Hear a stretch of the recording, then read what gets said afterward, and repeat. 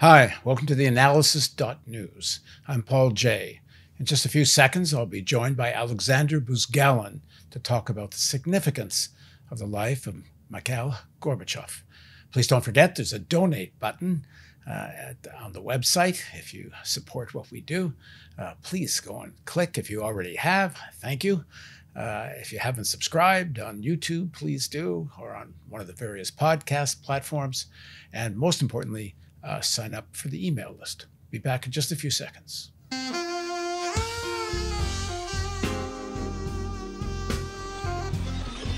On December 25th, 1991, Mikhail Gorbachev resigned as the leader of the Communist Party of the Soviet Union and dissolved the Soviet Union itself. With his death on August 30th, Gorbachev has been mostly praised in the Western press for his vision of a social democratic Soviet Union within Europe, much like a Sweden or a Finland. Of course, that's not what happened. What actually followed was a period of rapacious capitalism, where public assets were looted by former leaders of the party and the bureaucracy. Aleksandr Buzgalin was a member of the Central Committee of the CPSU in its last year and fought for quite a different vision of a reformed Soviet Union. Buzgalin is currently a professor and director of the Center of Modern Marxist Studies at Moscow State University, and he joins us now from Moscow. Thanks for joining us again, Aleksandr. I'm very glad to be with you and to discuss very important questions as usual. So the death of Gorbachev is in some ways more about the end of the Soviet Union than it is about the figure of Gorbachev. And so I know you had a very direct experience in the days or months before the end of the Soviet Union. You once told me the story about this, and maybe you could start there, and then we can get into the bigger question. You were not in the party, am I correct? But you went to a party congress and you were part of a reform group that proposed certain reforms. But Gorbachev didn't agree with your reforms. So what was that about? It's not exactly the model of my life. So the logic was following. From 1985, in Soviet Union started some reforms. Firstly, very mild, then more and more deep. And in 1989, it became a real opportunity to be in opposition, officially without... By reforms, you mean more openness in terms of how you could speak? Different reforms, by the way. I want to tell about this little later, that Gorbachev is not only glasnost and freedom of speech and political pluralism, it's much more complex problem in economy and ideology and so on. But later. Okay. So in 1988, I think I became member of Communist Party of Soviet Union because it was possible to be in opposition inside Communist Party. And in 1989, even winter 1989-1990, we created so-called Marxist platform. It was democratic, socialist, I can say even communist opposition to both Stalinism and bourgeois reforms. Gorbachev in that period was leader of social democratic reforms, but in very pro-Western style. So it was more Western social democracy than, let's say, social democracy of Plekhanov or even Kautsky. Very pro-Western model of social democracy, center or right-wing model of social democracy, first. And second, he was in any case leader of huge bureaucratic machine. And he did not want to reform this bureaucratic machine. Communist Party and Central Committee was organized inside very bureaucratically. And they could not react on very deep contradictions in the country. That's why we established this Marxist platform. For people who don't know too much about the period, what do you mean when you say organized very bureaucratically? Like, what's some examples? Well, first of all, it was the same huge apparatus of the Central Committee. If you wanted to make any changes, it was necessary to go through different departments, sub-departments, and so on. In regions, party leaders could not make anything without permission of the center, and they did not have initiative. They were part of machine, and they could not work without machine. They could not work without KGB. They could not work without police, and it was very difficult to change this machine. And we were talking about necessity to radically reorganize party state in anti-bureaucratic basis. And the main question was also development of real, not formal self-management in the enterprises, real economic democracy, real democracy, grassroots democracy. Gorbachev was playing with bourgeois forms of democracy. It was possible to say blah, blah, blah for intelligentsia, but it was no voice of ordinary people, poor people who became poor in Soviet Union in Gorbachev period because of shortage of commodities. So, and many real forms of democracy were not developing, grassroots democracy. And we were doing a lot in this sphere. It's important, by the way. It was movement of self-management organs of enterprises, big enterprises, small enterprises. In 1990, we had the all union, Soviet Union Congress of the leaders of self-management. It was 1,000 people from all the country. It was intelligent, very democratic people who wanted to have democratic socialism, but they didn't have power. And real democratization in economy was not power of workers or engineers. It was more power of directors who started underground privatization even in Soviet period. And workers and engineers were fighting against this. And they didn't have support of Communist Party, and they didn't have support of Gorbachev, by the way. Let me just highlight this.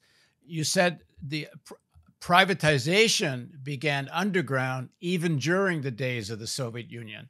And this is from higher level party bureaucrats, am I correct? That they were already trying to develop a private ownership amongst that class?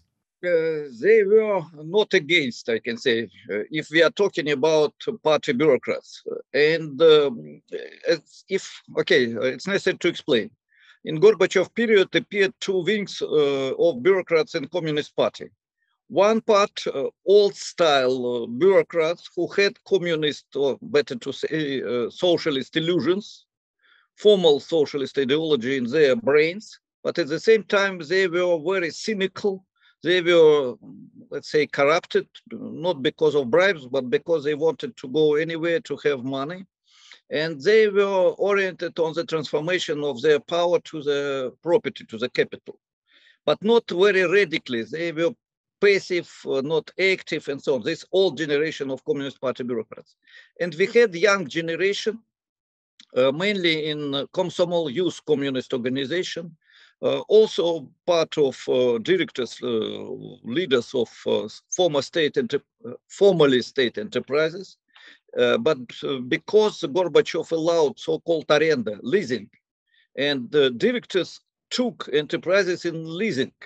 It was a strange situation when enterprise with equipment for $1 billion was in leasing of director who had, I don't know, maybe a few $1,000s. So it was very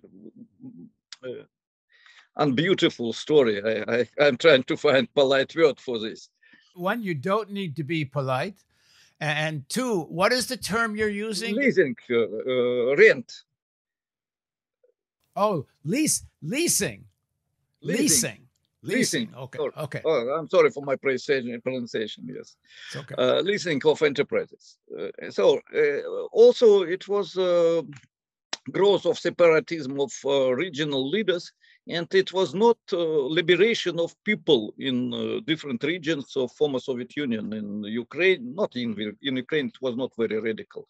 In Baltic republics, in Georgia, in some regions of Caucasus, it was more attempts of bureaucrats, communist and not communist leaders in these former Soviet republics to take power.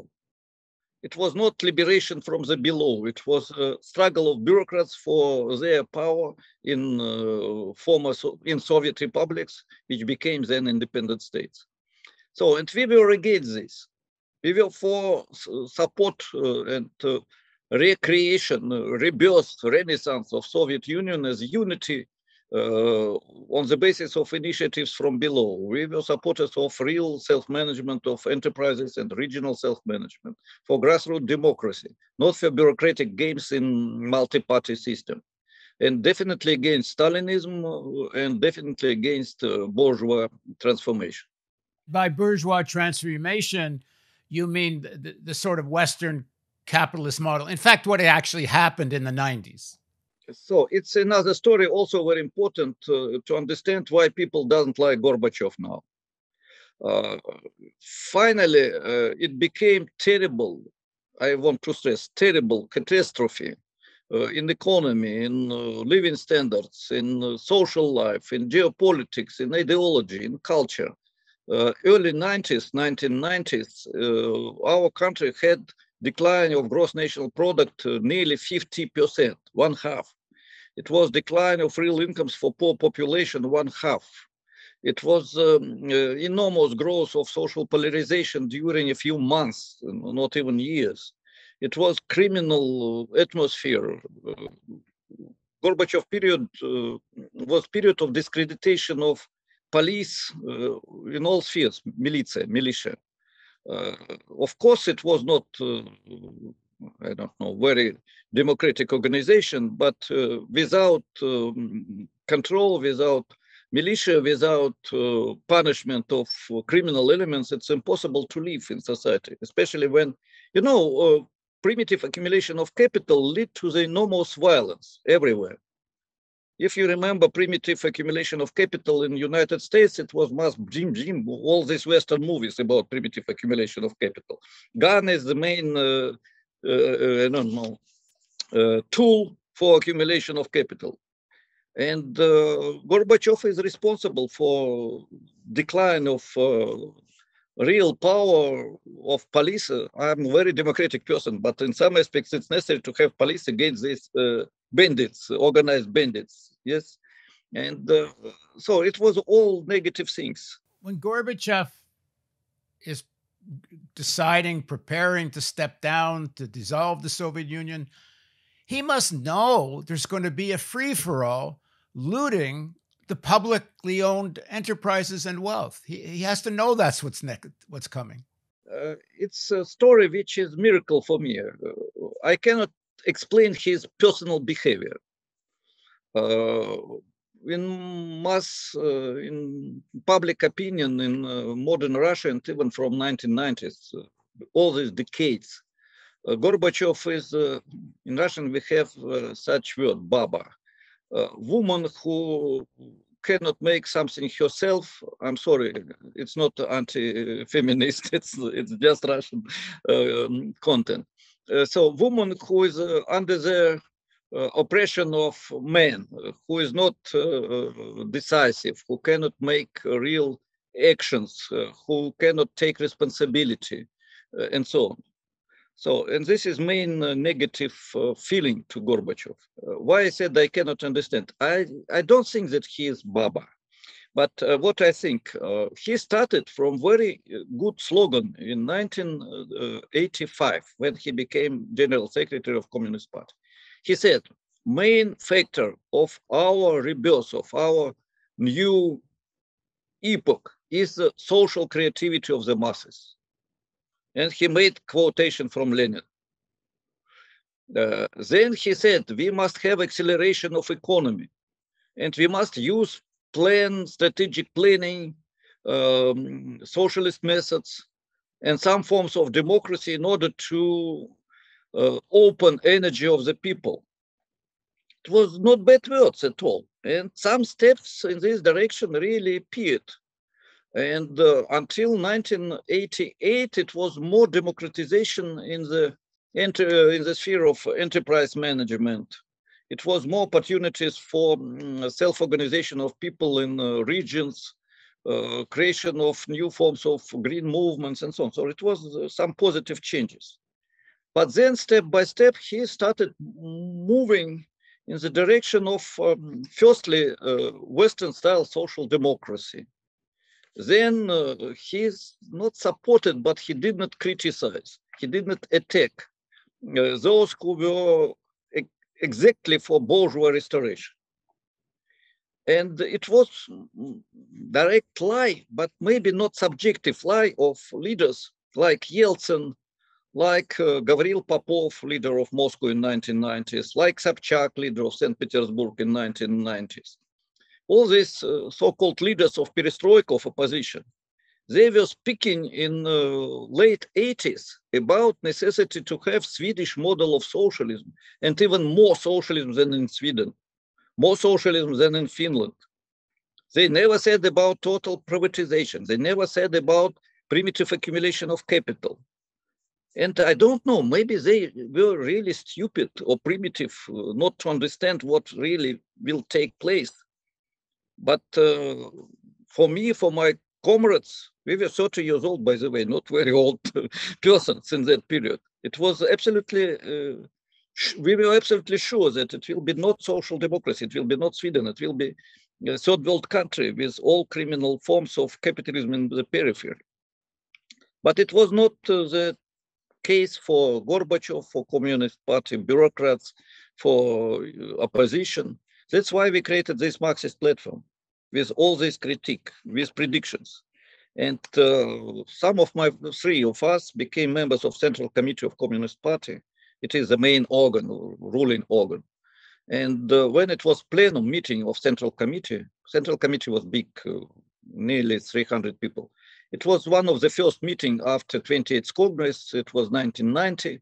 And they said, if we continue the same politics, Communist Party will collapse and Soviet Union will disappear. By the way, when it was the case in 1992, some old leaders of Communist Party said, Aleksandr, you are responsible for the destruction of the Soviet Union. You are responsible for the destruction of Communist Party. You said 1 year before that it will be destroyed, and it was destroyed. You are son of the beach, Sasha. But it was not clear for Gorbachev. It was not clear for Communist Party bureaucrats. And really, I want to stress another aspect, if it's possible, to move from Gorbachev to real contradictions of the country. Well, before you do that, let me just explore this Gorbachev thing a little further. His vision, which is being so praised now in the Western media, that Russia, Soviet Union would become a social democracy, part of Europe, and part of the West, essentially. It seems to me if Gorbachev really believed that, it's so naive and so delusional that Western capital would ever allow Russia to become that kind of player in Europe, because, I mean, given everything the Soviet Union had in terms of size and resources and manpower, it wouldn't have been long in that situation where the Soviet Union would have been, the equal to Germany. It would have been a powerful player in Europe. And I can't imagine the Germans and Americans ever allowing that. So I don't know if he was naive or he was not smart enough. I don't know him personally well. I saw him only in the tribune of the Congress and so on. We never met. I met some leaders of party, members of political bureau. It was nearly little more than 10 persons. And some of them were not bad, and not supporting Gorbachev. But with Gorbachev, I didn't meet myself closely. After collapse of the Soviet Union, we met, but not in that period. I think that he was not smart enough. He was not decisive enough. I cannot say naive. Naive is a word for young girl, 16 years old girl who dreams about romantic love. Yes. But he was not a young girl at all, and he was political leader. So I don't know what kind of word I can use here. But it's not naive. It's maybe blind, better to say. At some point before then there's a coup in, August of 1990. And then he comes back for a few months and then he steps down. At some point, is he more or less captured by the forces that are preparing for this big privatization and looting of the economy? In some ways, does he wind up being their tool? It's a complex question. I think Gorbachev was not captain of the boat. He was in the boat which was moving according to the stream. This boat didn't have rule, how to say, in the car when you move. Yeah, a steering wheel. Steering wheel, yes. And this car didn't have engine. It was like, I don't know, a piece of wood moving in the river. And Gorbachev was not captain, really. That's why he's responsible for not being captain. Is it clear? Yeah. In the period of radical changes, when the streams are very different and the dominant stream is negative, reactionary, the captain of the boat must be decisive, strong, and must create team which will fight against these negative trends. And Gorbachev started, he destroyed bureaucratic system of management. It was necessary to transfer this bureaucratic system, but not to destroy completely the system of governing, not management, governing in the country. But he really destroyed governing at all. Not change from of bureaucratic governing to democratic governing, but he destroyed governing. Not he personally, but he did not support, he did not fight against destruction. What I can say. Did the privatization, the development of this class of oligarchs, does that begin while Gorbachev is still there, or it all happens afterwards? It was underground genesis. You know, like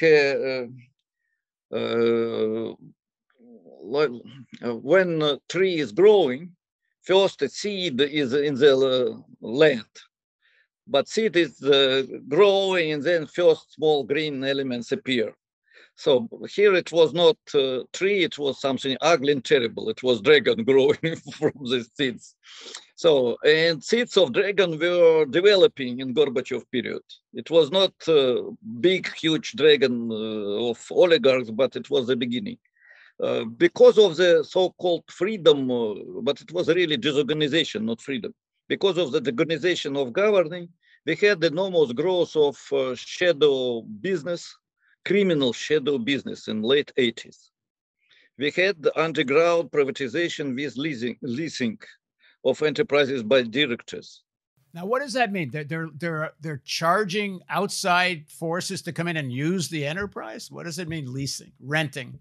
Director of the enterprise, manager of the enterprise, received power to be executive owner of the enterprise, to buy, to sell production, to reorganize production, to decrease production, to change production, and so on. So they became quasi-owners, not formal owners, but real owners. And they made first accumulation of capital on this basis. Not all enterprises, but many big enterprises and small enterprises in the country. And this was supposed to be done in the name of opposing bureaucracy. Yes, it was the growth of democracy, economic democracy, but it was not the growth of economic democracy. Democracy, power of people, democratas. But here it was power of directors instead of power of Gosplan. I don't know what is worse. Well, maybe this starts to answer my next question, because so after Gorbachev steps down and they start privatizing, supposedly these public assets are purchased. But where do these guys get the money to buy anything? They did not buy anything. They steal everything. It's not a joke, unfortunately.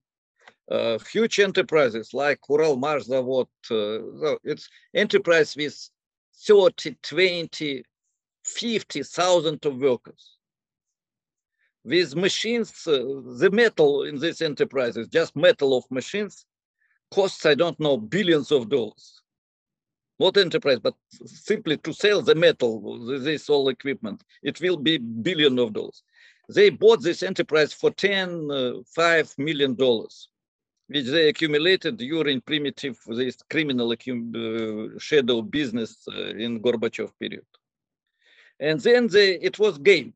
It was so-called auction, when you must pay very small money, you buy enterprise, and then you must pay back because you have enterprise, and you will pay back from the selling of the production produced in this enterprise.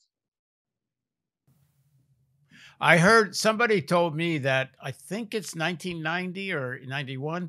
There's a loan from the IMF, and it was supposed to go to the Russian government to help pay debt, but it was actually diverted into private hands and then used to buy public resources. Yes, it was after destruction of Soviet Union after 1991. I'm sorry, 1991.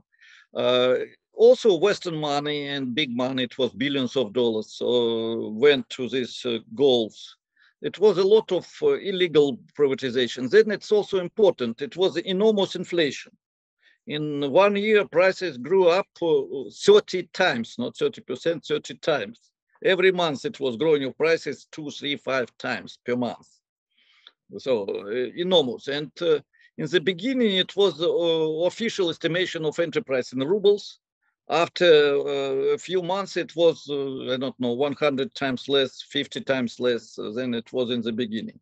So it was a lot of these speculations, which led to the privatization of enterprises by criminal leaders, by shadow economy leaders, by some young Communist Party bureaucrats, young, decisive, strong, aggressive, I can say even aggressive. And a few, let's say, talent entrepreneurs came also to this game. I don't know, thousands of them were killed, but 1, 2, 3 from them became big businessmen. Were killed because they were fighting each other over the wealth? Yes, it was, yeah, maybe not directly killed, but kidnapped, killed, destroyed. Their capital was completely destroyed. They became absolutely poor, and so it was very brutal period. So Gorbachev's argument was that this is as I understand it, that the Soviet Union's economy, politics had become so bureaucratic, and that the Soviet republics were wanted out, that there was he had no choice but to step down and do what he did. Otherwise, there would have been civil war. Did he have a choice? The problem is not he. The problem is the situation in general. And he with his team. In some aspects, Gorbachev was puppet in the hands of the whole team of bureaucrats who really wanted these changes, who really wanted to change their power and to receive capital and private property. And he was a puppet in these hands. Why he was not leader, why he was puppet, it's another question. It's problem of his personal qualities. But he, or better to say, this team of leaders with Gorbachev, they did not prevent destruction of the socialism, or better to say in another way. It was necessary to transform, I want to repeat, it was necessary to transform a bureaucratic system and to change bureaucratic model of so-called socialism and to create from below democratic model of socialism. Instead of that, it was destruction of the system of governing. Not destruction of bureaucratism, but destruction of governing. Bureaucratic governing is governing which is working for in the interest of the bureaucrats, not in the interest of the people. But if you want to change the course of the boat, it's not necessary to destroy the boat. Something like that. Some first intentions were very important and positive, as I said, in 1985, 1986, 1997, and so on. But then forces which led to the destruction of the socialism of the Soviet Union came to power step by step. And here it's important to explain why, in general, Soviet Union collapsed or disappeared, better to say. There are different explanations, but my position is following. For socialism is like a bicycle. It's necessary to move all time and move forward. And for moving forward, socialism must have a basis, engine. And engine of socialism is not market. It's not private activity, competition, and so on. Engine of communism, socialism as first step is social creativity, if you want enthusiasm. In the beginning, it's impossible to build a new society on the basis of only enthusiasm. But without enthusiasm, it's impossible to move in the direction of socialism and further to communism. It's necessary to have social creativity. And when we had this social creativity, it was very rapid development and positive development, even in bureaucratic system, even inside all these mutations, all these negative features, like in Khrushchev period in late 50s, early 60s in 20th century. By the way, I will make small remark, important remark. In the West, there are a lot of positive words about Gorbachev, but I never heard positive words about Khrushchev. And in that period, we had the spring. We had much more freedom for culture, for science, for education. It was an enormous jump in technologies, cosmos, nuclear power stations, new type of transportation, automatic enterprises. We had first automatic enterprise in 1960s with robot production. It was the whole enterprise producing this, like I don't know, some elements for machines. It was enterprise producing these elements of machine without man at all in late 60s. So it was a lot of decisions in culture, cinema, fundamental science. And it was another atmosphere in the country. Of course, it was bureaucracy, a lot of negative features. It was one-party system. And it was growth of popularity of Soviet Union in the world. Anti-colonial revolutions in all countries, in Africa, in Asia, in Latin America, struggle against fascist dictatorship. Everywhere with support of Soviet Union. Millions of students in Russian Soviet universities during this period. Wonderful country, wonderful development. Why West doesn't like it? Because it was a strong country, which when Gorbachev came to United Nations, he took a shoe and boom, boom, said you will have. You mean when Khrushchev came? Khrushchev, yes, yeah. By the way, why you said they like Gorbachev in the West, mainstream West, not left. And I want to propose another, I have to say, fantastic story. What will be if today in our country and in former Soviet republics, in, I don't know, Ukraine, Belarus, Kazakhstan, we have wonderful leaders with strong political forces who want to create a new Soviet Union with democracy, real grassroots democracy, with real self-management in the state enterprises, with free of charge education, but with strong army based on the enthusiasm of the people, with development of high-tech sector and so on. Will West applaud to this leader?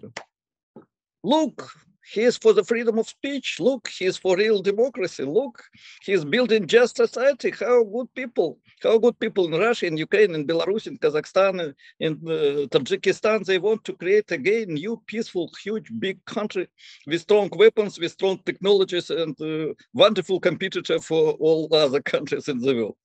Will they be happy? No. That's why they like Gorbachev, not for democracy, but for the destruction of the country, destruction of the system, not the country even, destruction of the system, socialist system with all negative features, but socialist system which was real opposition to world capitalism. And one more important aspect which I want to stress. It was not only Gorbachev who led to the destruction of the, let's say, mutant socialism, bureaucratic socialism in former world socialist system. Even earlier than in Soviet Union, in Czechoslovakia, in other East European countries, we had changes. These countries had different leaders. Some were more strong, some were less, some were more smart, some less. But everywhere it was this change. Why? Let's come back to the question why Soviet Union disappeared. Because Soviet Union in Brezhnev period, not in Gorbachev period, in Brezhnev period, late 60s, 70s of the 20th century, Soviet Union lost engine. Bicycle stopped. And bicycle cannot stand, it must move. And it was attempt to add the market as engine. For socialism, it doesn't work. It creates private business inside socialism. It's possible to have market, but as one of the tools to move, but not as dominant force. But to do what you say, to do what you're recommending, requires a real democratization of the politics. You can't have any enthusiasm in self-management if you're still dealing with a bureaucratic, more or less police state. It's true, but not 100%. I will explain why. In the 1920s, even in early 1930s, Soviet Union was not 100% democratic state. It was one-party system. It was no freedom of speech for anti-socialist forces. It was not mass repressions, but if you started to make coup d'etat, you will be in prison or killed. And we had enormous enthusiasm because we had democracy on the grassroots level. Politically, on the top, it was not pure democratic in bourgeois sense, but in the level of enterprises, opportunity to create different social initiatives, NGOs, and so on, it was possible. You're talking about the 1920s?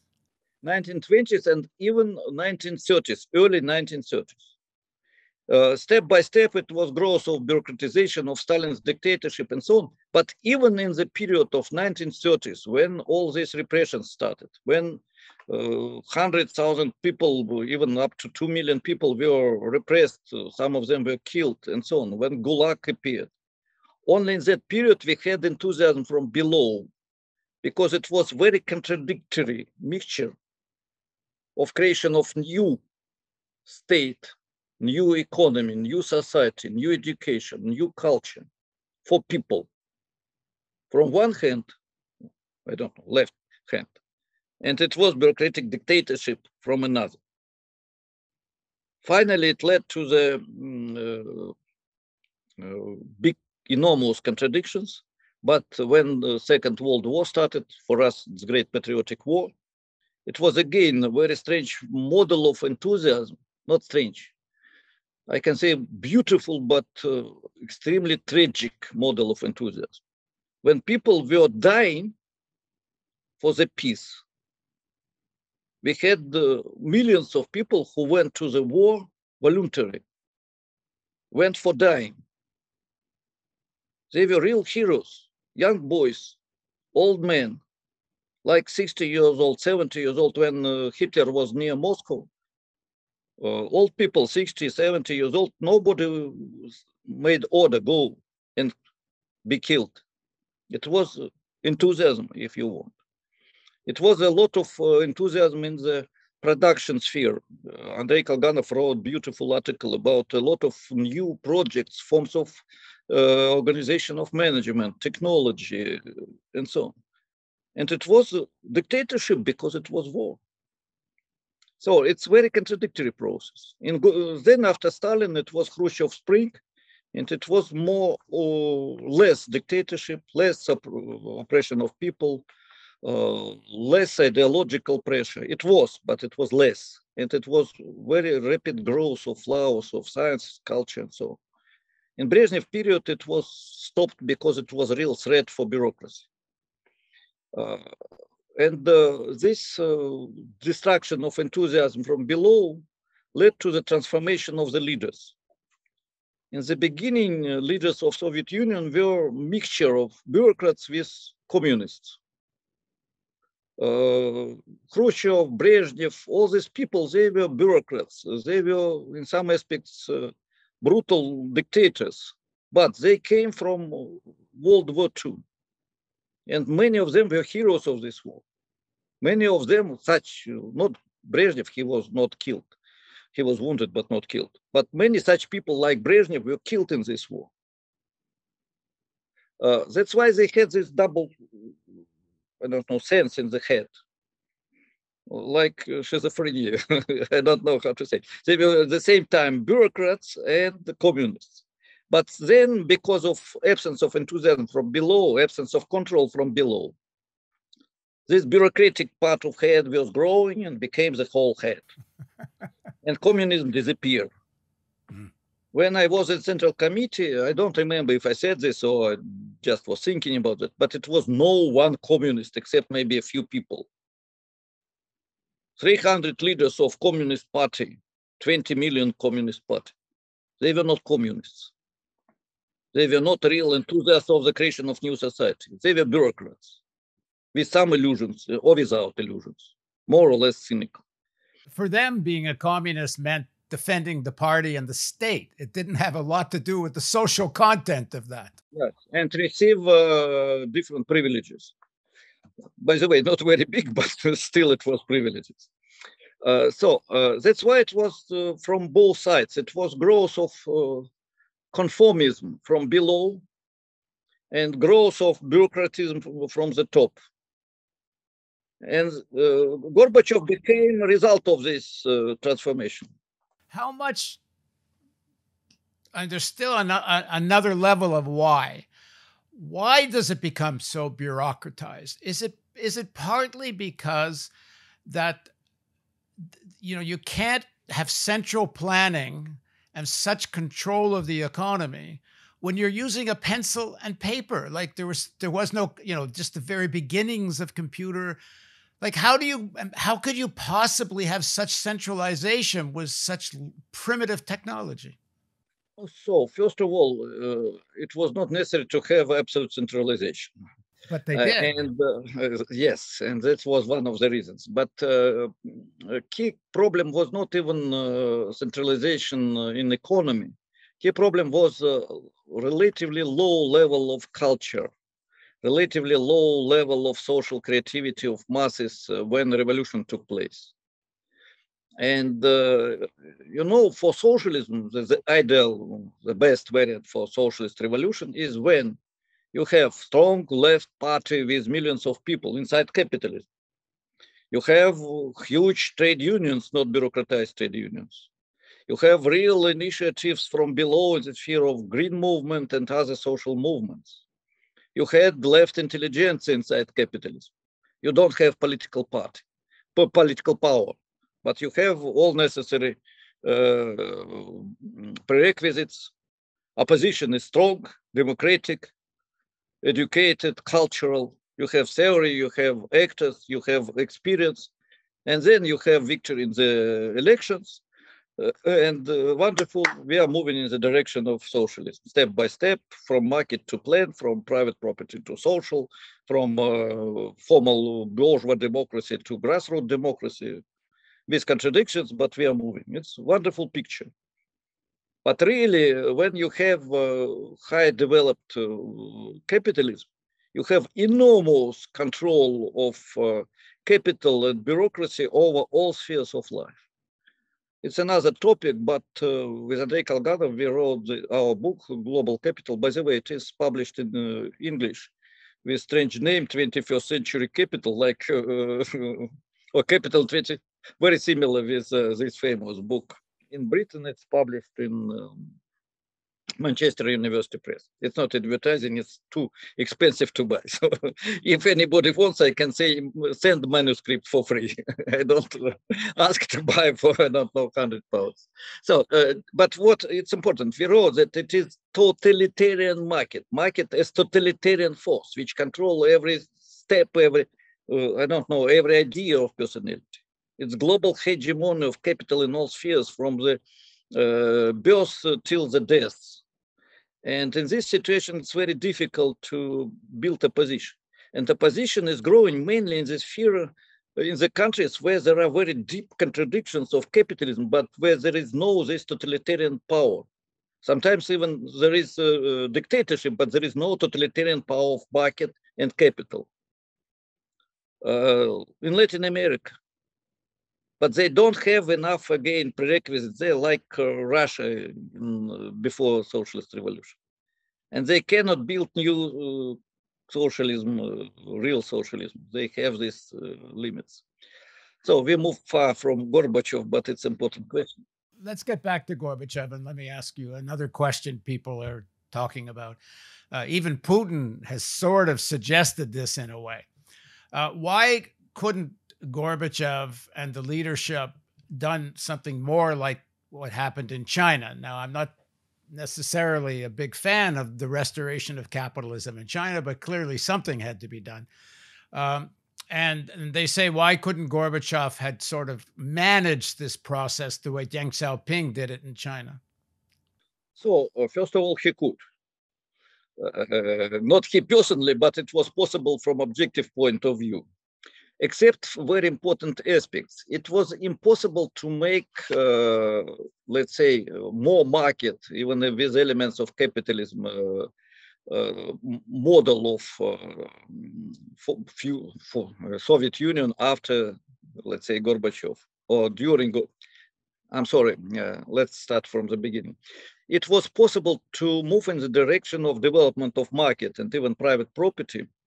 But Soviet Union in 1980s, was not country with the domination of peasants, was not country with domination of uneducated people. It was country with one half of people with high education, with very high level of culture and so on. So to continue bureaucratic dictatorship with market and capitalism, I think was impossible.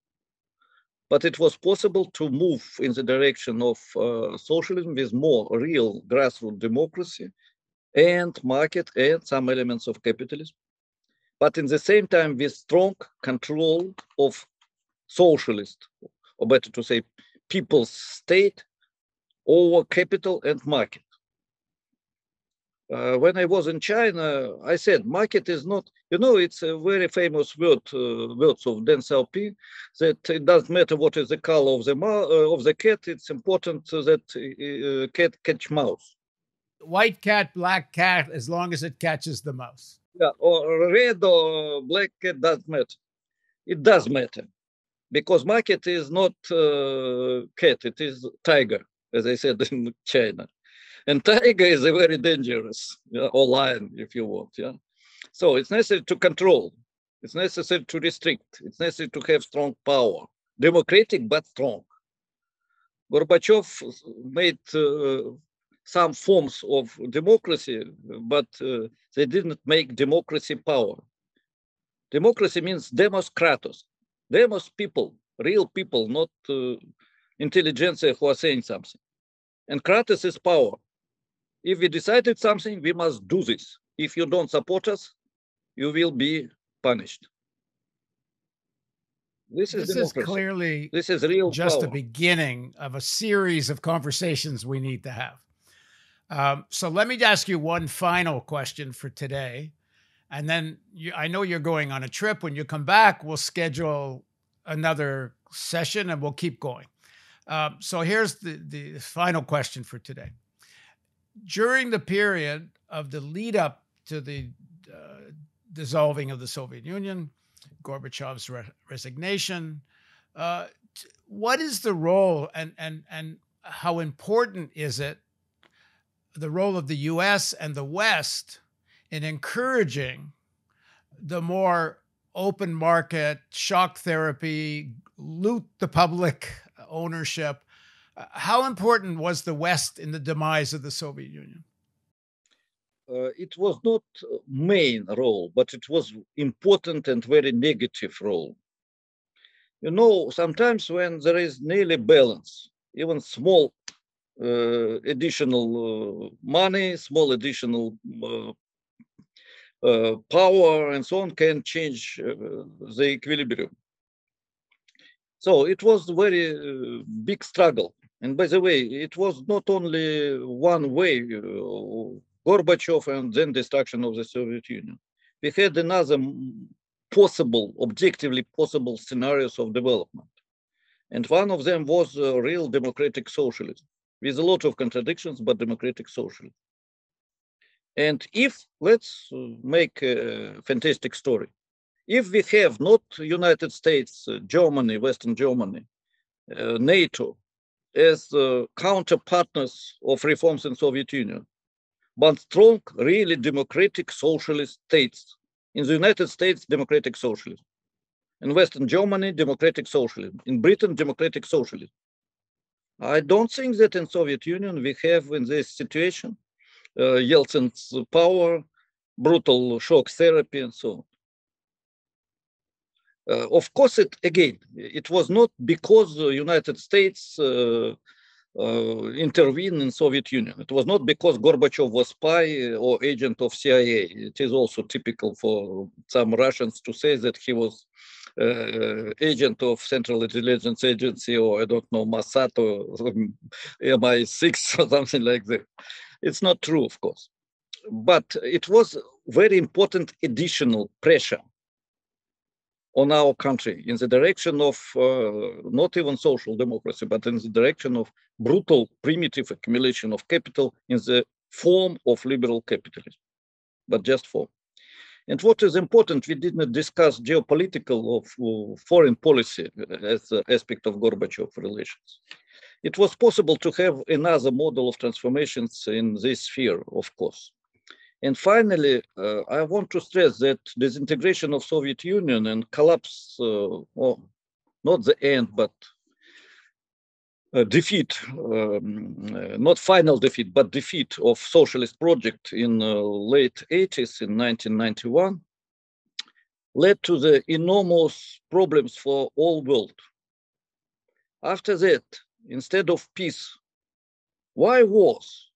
In Russia, capitalism. In the United States, capitalism. Everywhere, capitalism. Why wars? Why thousands, millions of people finally killed for these decades, during these decades? Why? Because capitalism means militarism, wars. It's law of capitalism.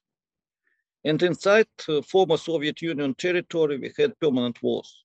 In Chechnya, in Moldavia, in Georgia, between Azerbaijan and Armenia, enormous amount of victims. And modern situation in Ukraine is also a result of this destruction. Because in Soviet Union, it doesn't matter if Crimea or Donbass is part of Russian Federation or Ukrainian, not it was Russian Socialist Federative Soviet Republic or Ukrainian Republic. It was really one state. And territories were moving from one formal republic to another formal republic. Donbass was part of Russia until 1920s. Then it became part of Ukraine. Crimea was part of Russia, then became part of Ukraine. And it was a lot of such transformations. In Kazakhstan with Russia, in between different countries, it was no problem. But when this separation started, it became basis for the wars. And we didn't discuss this question. And maybe people know in the West that in Russia we have a lot of restrictions for discussion about situation in Ukraine. And in Russia we have word special military operation. It's the only possible word in Russia for this event. And I said before this operation and said for Russian public in the beginning of operation, it was February 25th or 6th, I don't remember exactly, when video appeared, that I don't support this.